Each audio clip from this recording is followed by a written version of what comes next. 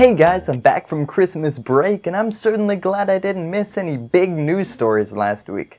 Let me just turn on my phone really quickly and... oh man, I need a vacation. Today we're talking about the wall, something that's currently doing a better job dividing this country than dividing any two countries. Today I'm here to tell you a different story that I'm hoping might explain why we don't already have a wall. I mean, if the Mexican-American War didn't get that thing up. Yes, today I'm focusing on the Department of the Interior, currently run by... nobody? President Trump says Interior Secretary Ryan Zinke is out by the end of the year. It is never a good sign when you're being investigated for so many ethics violations and crimes that someone has to go out and publish a guide to help sift through them all. At the time of departure, it was 17 investigations. That's enough to make even Giuliani say, you know what, maybe you should just plead guilty. So first, what does the Department of the Interior even do? I mean, America isn't exactly a small country. There's a lot of interior to cover. Well, it's the department in charge of managing federal lands, like national parks, and land the federal government needs to own to build structures on. Say, for example, a border wall. There are two large problems that the Department of the Interior needs to solve before building a border wall. First, establishing where the border is going to be, and second, overcoming private land ownership. First, because it might have sounded the weirdest, we have to find out where the border is, a problem I feel like we solved when we invented a map. This problem specifically relates to the Rio Grande River, which, before you write that off as a small problem, the Rio Grande River makes up maybe a third of our border with Mexico.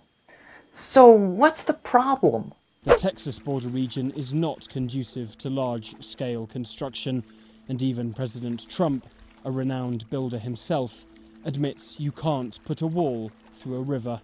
As Interior Secretary Ryan Zinke infamously said, the Rio Grande, which side of the river are you going to put the wall? We're not going to put it on our side and cede the river to Mexico, and we're probably not going to put it in the middle of the river.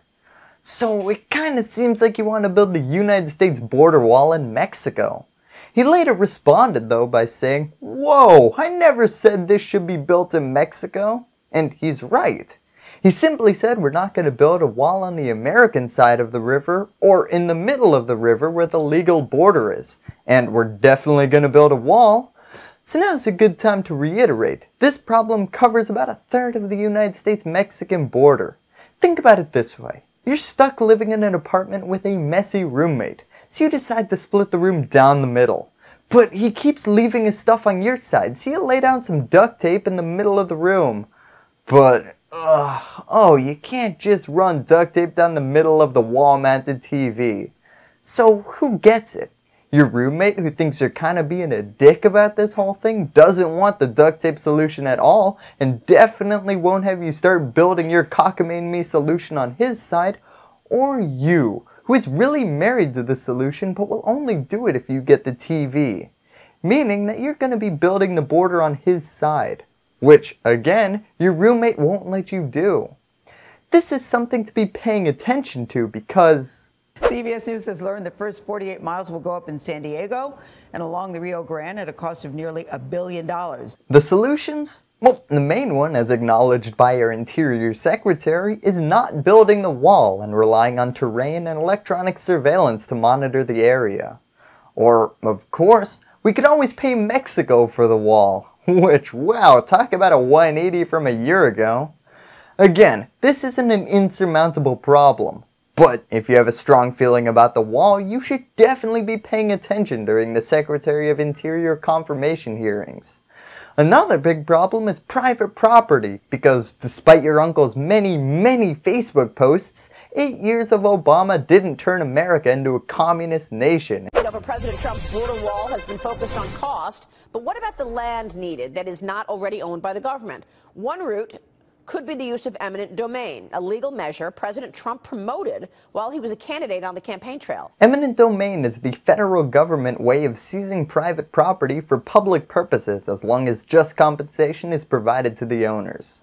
Don't worry, the majority of these forced acquisitions are going on in Texas. a state notoriously chill about the government forcing people to do things they don't want to. Don't mess with Texas. Even worse, if they threaten to secede, where are we going to put that border wall?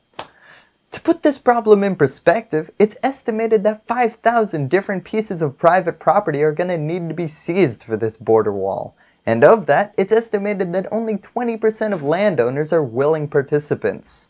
This is one area where this president excels though, being litigious. The president's budget that was put out last week included allocations for 20 lawyers to handle cases just like yours over eminent domain.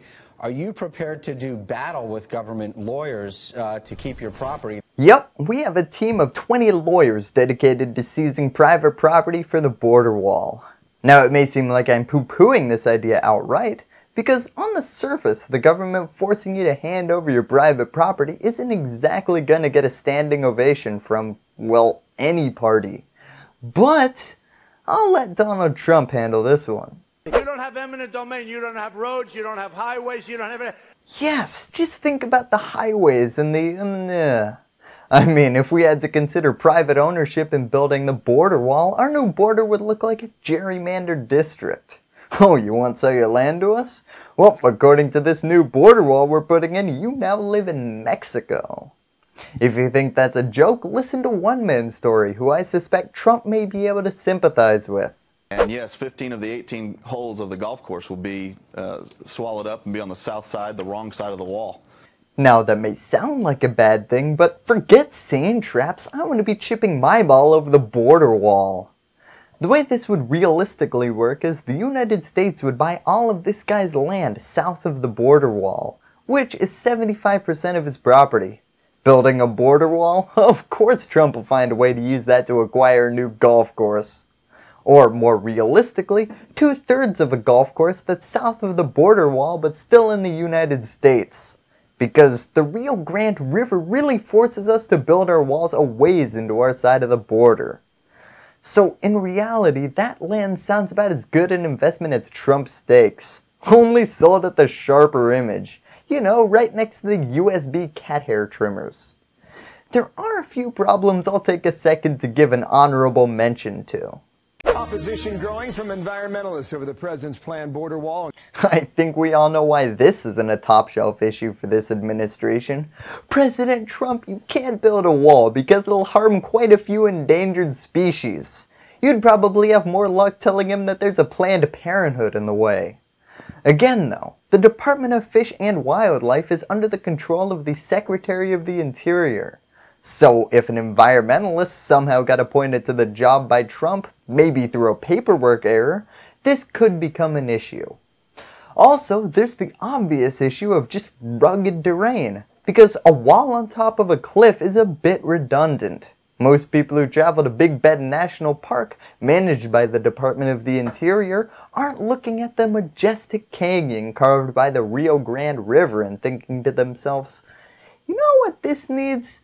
Just a big concrete wall. To sum this episode up, we're about to have a new member of the Department of the Interior go up for approval in the Senate, and his decisions are critical as to whether this border wall is happening.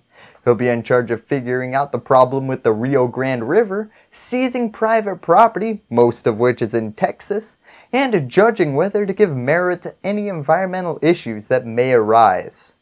While most people are focused on the budget, the overlooked power is the guy who gets to decide where the wall gets built. Or doesn't get built. Thank you, and that's all I have to say about that. Hello YouTube, I hope you enjoyed this video. If you want to support independent, nonpartisan comedy news, remember to subscribe by clicking on this floating logo to the right of my head. Or do it the old-fashioned way by clicking the subscribe button below. Ring that bell so that freedom will continue to ring, and remember to give me a thumbs up if you like what you saw. Lastly, as always, thank you for watching.